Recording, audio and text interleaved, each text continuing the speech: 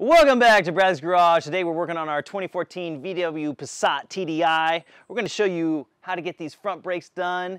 It'll take you step by step. So let's get into it.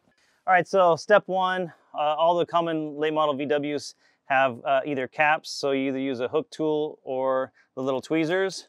So just put it in, pull it out. This exposes the lug nuts, so you'll be able to get your 17mm socket on there.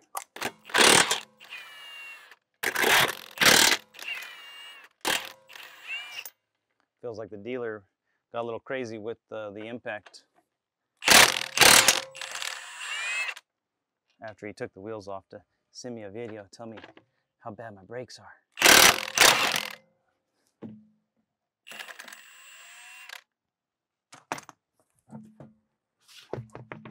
All right, so the first thing I like to do, I turn the wheel a little bit so it's outside of the fender. I just get a plain tip screwdriver and I use it to probably just ever so slightly on it. That's going to push the piston back just a little bit so our caliper will come off easily. All right, so next step is we're just going to pop the spring off. So you just get a plain tip screwdriver and give it a little love. Sometimes you got a little corrosion, especially if you're in the Northeast. But once you get one side off, the other side typically comes off, but sometimes it's, like I said, gets a little corroded and then it gets stuck. This one, it's got a little corrosion. All right, next up are the little dust caps for the caliper bolts. So I just have a little pry tool and they just pop right off. They're in a rubber boot, so they come off easy. Next, take your 7mm Allen, and I like to just break these loose by hand. One there. Then I switch over to the Milwaukee.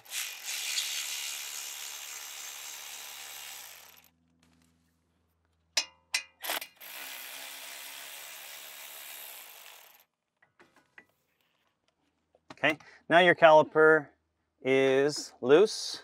Actually, let's see, I didn't loosen it all the way. There we go.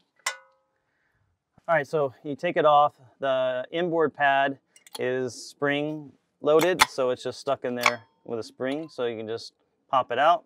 The outboard pad here is just slides in, so it's just sitting there, so you can take it off. So pads aren't bad. You know, the dealer says I had 2mm. It looks like about 4, so about double what they say. And then what I like to do is, you can get just a piece of wire for the caliper. What I do is just go like this, give it a couple twists, and then come up here to the spring, and then also give it a little twist. That way your caliper is not hanging on the brake line and causing any issue there. All right guys, so next up you got to get a 21 with a breaker bar. These are kind of tight, so you might have to step on them a little bit. We're going to take off our carrier. This is what holds the caliper, and this is what is preventing our rotor from coming off. So we have to take it off, get it out of the way.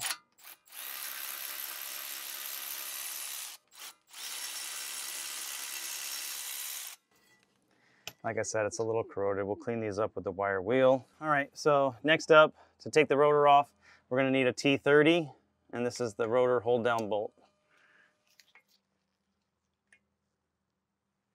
Okay, thankfully it wasn't corroded. Sometimes you might need to use some penetrating spray, but we'll make sure and put some anti-seize on everything when we put it back together. Sometimes it'll come right off, and this time it did, so not much corrosion, so good job. All right guys, so we got the rotors off. They look pretty good. There's a very, very tiny lip on the edge, but roughly we're sitting at about 23.8, around 24mm. and the minimum thickness on this application is 22. So we definitely have enough room to shave a little bit and turn these rotors. That will save you some more money. The OEM factory ones are about 75 bucks each, so 150 for the pair. We're gonna get these turned for 10 bucks each, so 20 bucks. So we save $130 right there on the rotors.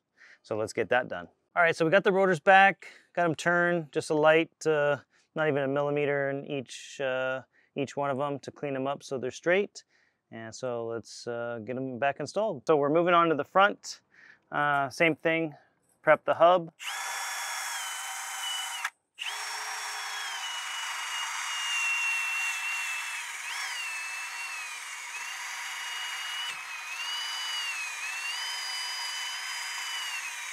All right, so I'm just gonna throw this on since I wanna clean up the caliper. I don't wanna take it off and have to bleed the system and everything. So I'm just gonna throw this on temporarily for 1 second and try to clean up the caliper a little bit, get some of that corrosion off. So I'm just gonna basically set this carrier back into position, and then our caliper, unhook the wire here, and then I just wanna set it back into position so it's kind of held on. We have our, our 7mm Allen.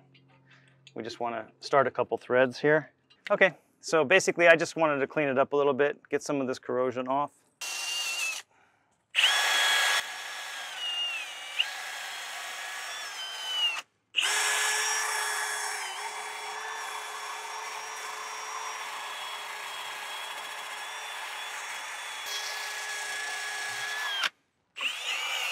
Just give it a quick cleanup. Okay, so while you have your caliper kind of just tacked up there, you're going to switch to just the straight one from your brake kit. In this case, it's the number 3. So this one's just going to spin freely. So you can get your tool in there again, and this kind of holds it in place. So just get your clip in there, spin this out, get tension, and then you're ready to just push it back. So in the front, it just is going to push straight back. It doesn't need to twist, so you can use the other attachment. So we're just going to go ahead and push it back. On these, you can technically get away, using a C-clamp. It's a little tough because the brake line is kind of right in the back, but it's still doable.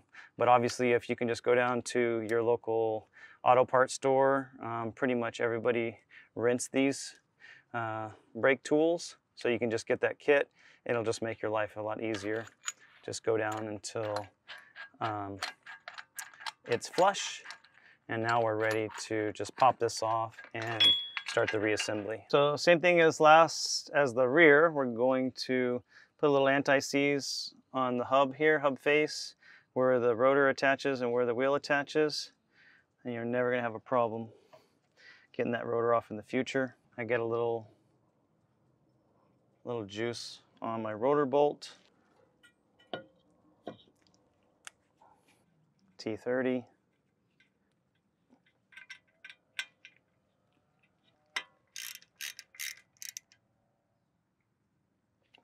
So just like the rear on the carrier bolts, we want to apply a little thread locker. We're using blue, obviously. Doesn't need to be crazy, it just needs to be there. So then you get your carrier into position, and then we'll go from the back side. We'll just get our carrier bolts lined up.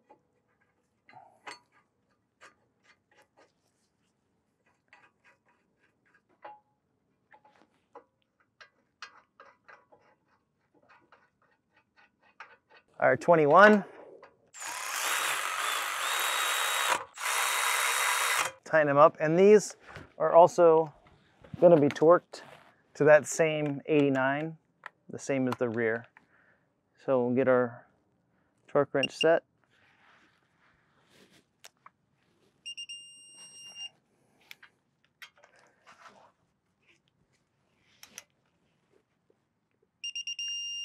before we put our pads on, I'm just going to push these two pins out, and we're going to just clean them up a little bit.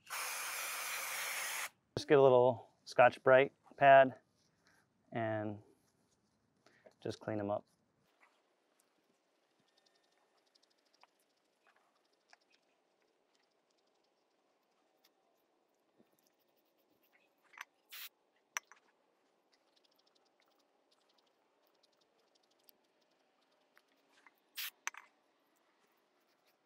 We got our factory pads, Jurid. This car, this particular Passat, you know, the 12 through 15, does not have a wear sensor. So we just cut that off and we chuck that. And then we can go ahead and get all of our parts lubed up. So we have our pins. Okay, so we just insert our freshly lubed pins, you know, back into position.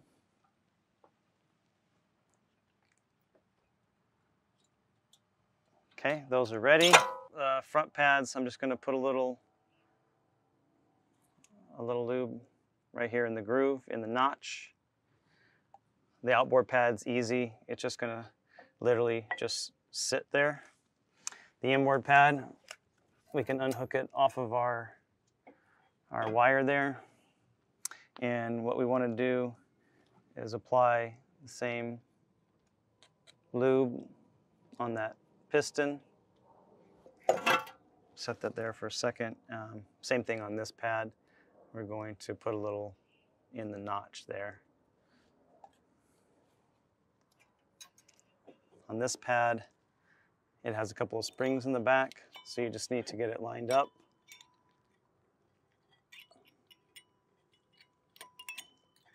And then once you get it lined up, it just pushes in like so. Make sure your little caliper slide bolts are pushed back out of your way, and then you'll be able to bring it down. Actually, one more thing, guys, I forgot. I want to put a little lube on the two tabs here in the front as well, so you get no squeaking. All right, so we lay it there, set into position, and now we can start our slide bolts. So we got our 7mm Allen, and we're going to get those started.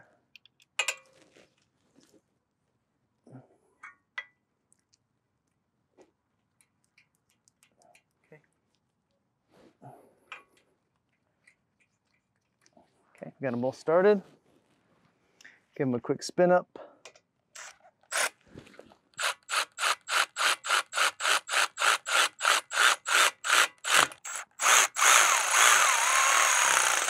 Our torque wrench and the same 22.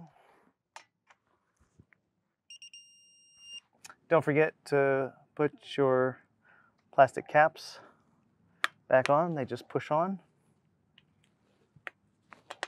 All right, now we can put the wheels back on. Okay, so one last thing before we get the wheel back on, we're gonna put our little retaining spring. So what I like to do is just get one side in. I just take a pair of channel locks, and then I give the bottom end a little tweak.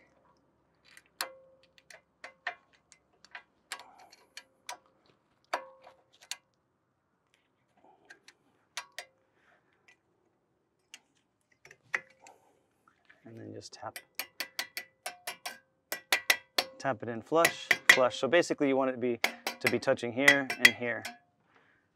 And now we're ready to put the wheel back on. All right, so we throw the wheel back on.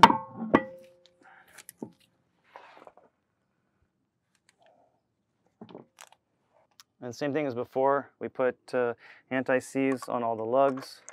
So make sure you do that, especially if you live, you know, in the north where you got snow and stuff. Here in Southern California, we don't have too much problem, but like I said, this car came from Connecticut, so definitely has some evidence of corrosion.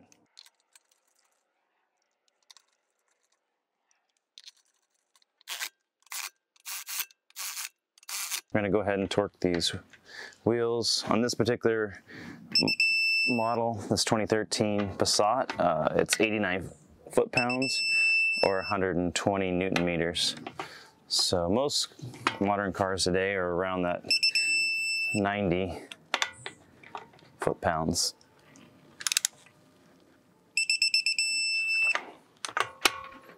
Crisscross pattern.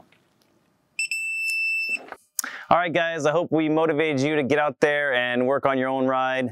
Don't pay those crazy dealership repair costs, especially when you can do it yourself. There's a ton of resources out on YouTube to pretty much guide you through every car. Obviously, we're working on a 2013 Volkswagen Passat, but there's a lot of similarities across all platforms. So have fun out there, and we'll see you on the next one.